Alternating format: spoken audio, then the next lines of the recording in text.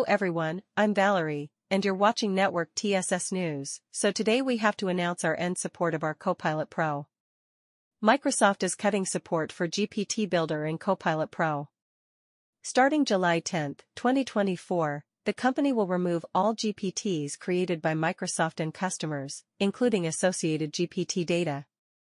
According to the company, this will allow it to prioritize core Copilot Pro experiences.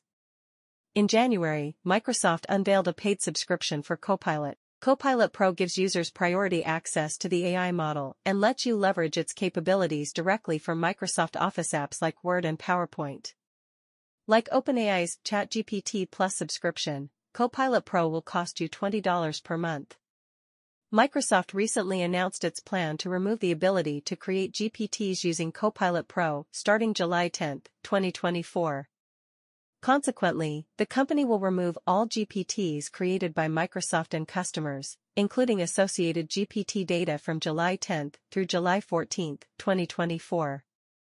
According to Microsoft, we are continuing to evaluate our strategy for consumer Copilot extensibility and are prioritizing core product experiences, while remaining committed to developer opportunities.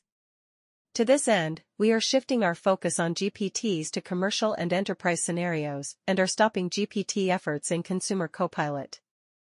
Microsoft will delete custom Copilot GPTs during the highlighted period. Users won't have access to them after July 10, 2024. The company will also delete all the data collected by the Copilot GPT Builder. This news isn't entirely a surprise. In May, Microsoft announced it was slowing its Copilot AI advances to refine the tool's existing experiences based on user feedback. The company indicated that the refinement phase wouldn't affect Copilot's user experience. As such, this might be part of Microsoft's plans to refine Copilot's user experience.